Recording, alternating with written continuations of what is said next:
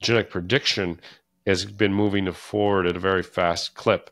And now we are having more and more babies being born that have been polygenetically selected. So yet we've had almost no discussion about it. Talk about AI, we talk about gene editing, but we have not talked about genetic prediction as a revolutionary technology. And I think that conversation is what's scary to people. I think there's a number of surprises, like we were talking about how how much we're sorting on our genes in society, unbeknownst to ourselves, and what that means for future generations, where we're going to be separating out, not just socially, but genetically. And that I hope that it's surprising that so much of the effect of our genes works through the interaction with the environment, the engagement with the environment.